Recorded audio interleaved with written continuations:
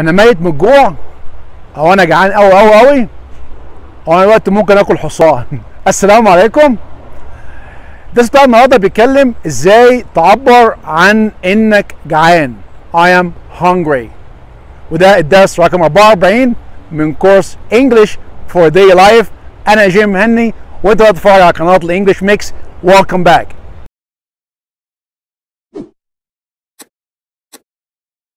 طبعا في اللغه الانجليزيه زي ما قلت قبل كده في تعبيرات وجمل كتيره ممكن نستخدمها عشان نعبر بيهم عن احساس معين. وطبعا انت طول النهار عايز تاكل وكده فلازم تعبر عن شعورك بالجوع، وده بنقول مع بعض I am hungry. هل التعبير I am hungry wrong؟ لا مش wrong، هو صح.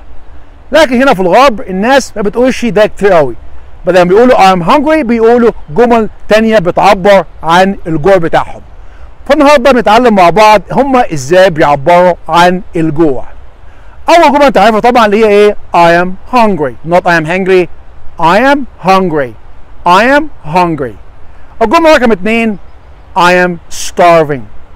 I am starving يعني ايه؟ انا جعان قوي. I am starving. الجمله رقم 3 I am famished. I am famished. famished و starving هما نفس المعنى. famished يعني ايه؟ ميت من الجوع، جعان قوي قوي قوي قوي. famished. famished. الجمله رقم 4 my stomach is rumbling. rumbling يعني ايه؟ يعني في معارك داخله جوه في بطنك، يعني ايه؟ معناه انك جعان، يعني لما بطنك تعمل كده ايه صوت بتاع. my stomach is rumbling not stomach or stomach. my stomach is rumbling ده معناه برضك ان انت ايه؟ ان انت جعان. الجمله اللي بعد كده بتقول ايه؟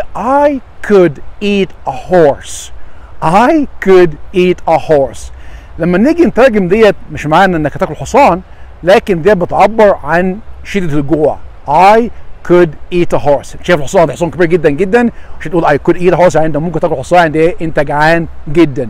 I could eat a horse. الجملة اللي بعد كده I am a little peckish.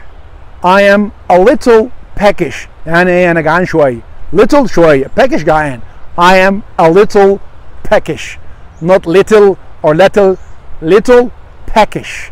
little peckish يعني ايه؟ انا جعان حبتين يعني. اخر التعبير ممكن تقولوا ايه؟ my stomach thinks that my throat has been cut. دي صعبة شوية، انا عارف انها طويلة شوية. ممكن تقول ايه؟ my stomach thinks that my throat has been cut يعني معدتي متخيلة ان ايه؟ زور اتقطع، يعني ايه؟ مفيش اكل كده بقى كده، يعني انت ميت من الجوع او اكنك ما كانش بقالك اسبوع، يعني مفيش اكل خالص، يعني ما عادش اكل هيجيلك، يعني ده شعور بالجوع اللي هو ايه؟ الشديد جدا. my stomach thinks that my throat has been cut.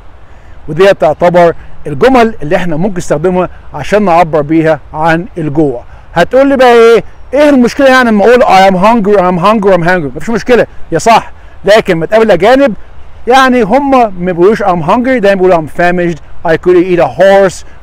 You know I am starving. I'm a little peckish. ديت الحاجات اللي ممكن تسمع منهم. وعشان تعلم صح وتستخدم انجليزي صح لازم نتعلم مفردات وتعبيرات مختلفة. وديت نهاية الحلقة. اتمنى يكون عجبكم. لو عندك اي سؤال او اي تعليق سيبها في الكومنت ان شاء الله. وما تنساش تعمل لايك وشير مع كل اصحابك اللي هم جعانين. Thank you so much for watching. ما تنساش تزورنا على قناة اليوتيوب and thank you. See you next time.